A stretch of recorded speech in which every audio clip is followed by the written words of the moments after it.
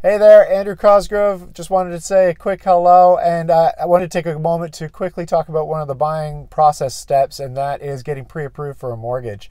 It isn't just as simple as saying, oh, I filled out an online calculator, got the pre-approval. Those things are great from an indication perspective, but they are certainly not something you could literally, quote, take to the bank.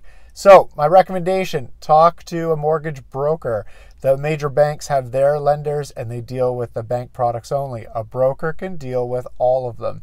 The broker will also be educated in the latest and greatest of the products and tools that are available for you so that you can get the best of the best when it comes to home buying.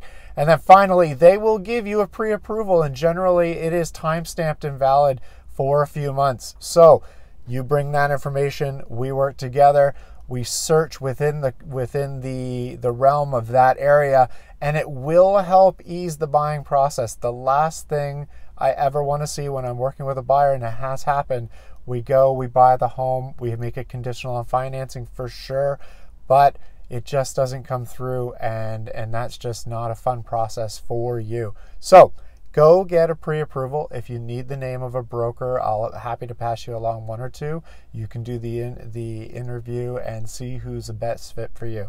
Again, Andrew Cosgrove here to help. Let me know how I can do that, and I'll talk to you soon. Cheers.